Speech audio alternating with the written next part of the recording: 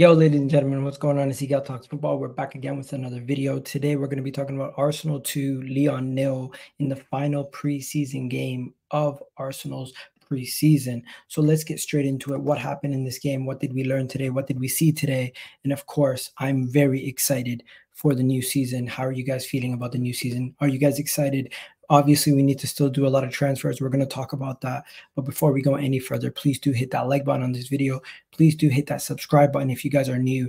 And let's get straight into it. First thing we need to discuss is the lineup. So the thing about the Arsenal lineup is that I think this is going to be the potential lineup to start the first game of the season. So Arteta is basically giving us a leaked information on what the lineup is going to be for the first game by playing this lineup. I don't think he's going to play a different lineup than this in the first game of the season versus Wolves.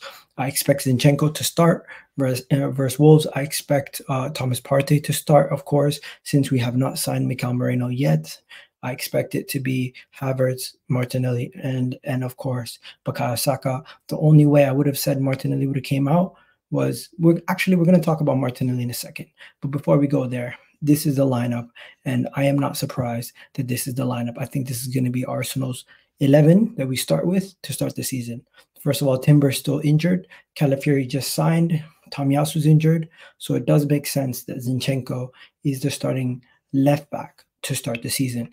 So first thing we learned today is what the starting lineup is going to be for the remainder of, not the remainder of the season, but the end of the preseason usually is the lineup that you start with to start the season.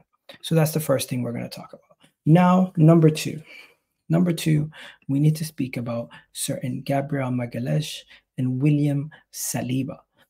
Amazing center-back pairing and probably one of the best center-back pairings in the Premier League. And these guys also are set-piece threats.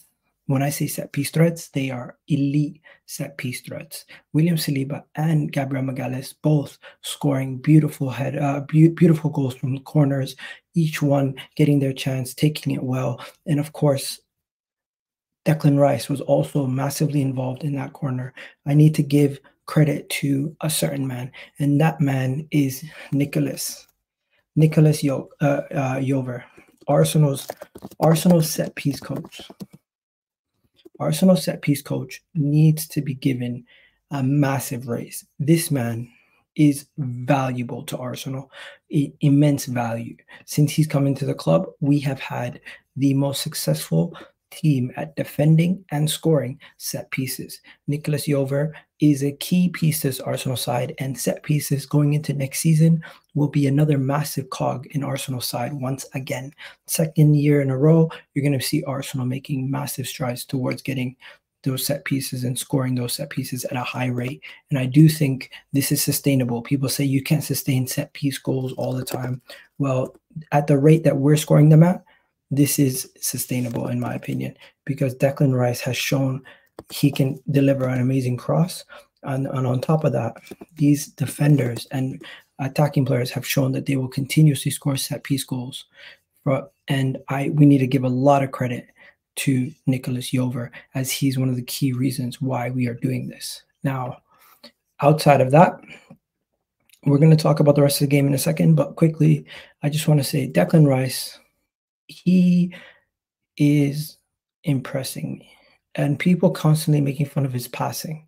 His crossing ability from those corners are immense. And since he's been put on corner duty since the back end of last season, after we came back from Dubai, he has been getting assist after assist after assist. Don't be surprised if he doesn't get like 4 to maybe 6 assists from now to the end of the season. From now on, you're going to see him getting assists and being on those corners. Whenever it's on the left side, don't be surprised that he's the one on the corners, because he has a nice cross with his right foot into the box. But yeah, that is enough about Declan Rice. Let's talk about the actual game stats and what happened in the game before we talk about substitutions and everybody else and individuals.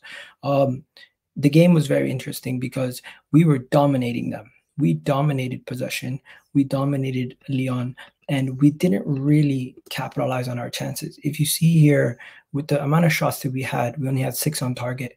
and we never scored any goals from open play. We had numerous chances, in my opinion, with Martinelli's chance, Havertz having a half chance after Martinelli passed the ball to him, quite poor, and Bukayo Saka could have easily scored 2 headers if he gets a little bit better at heading the ball.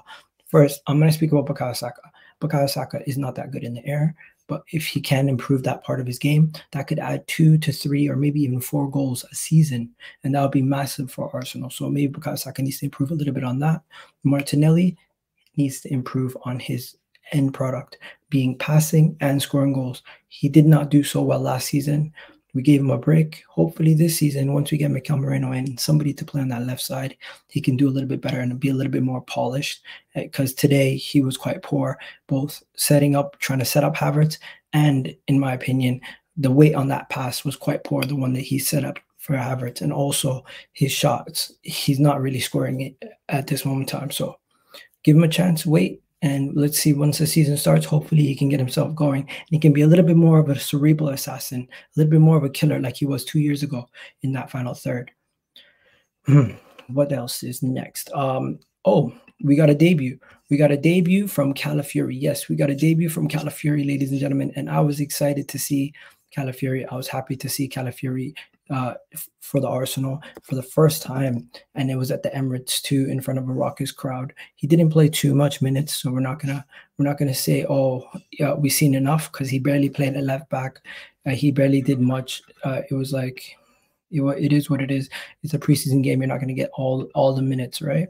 But for the short time period that he was there, he did not look like he was really ready for the season. So he's not going to start right away. I think he's going to get eased into the team.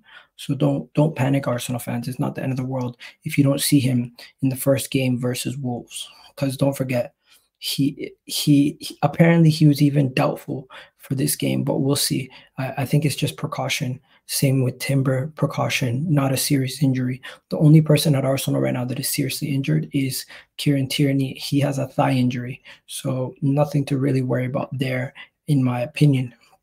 But yeah, another thing that I wanted to talk about quickly before we move on is it's very interesting that we see Ethan Nwaneri and Miles Lewis-Skelly get a lot of game time for the entirety of the preseason. And now Arsenal have announced that they, Mikel Arteta has announced that he will have them part of the plans for the remainder of the season. This was reported by Football London. So this is, let me show you guys what they reported before we move on. This is big news also.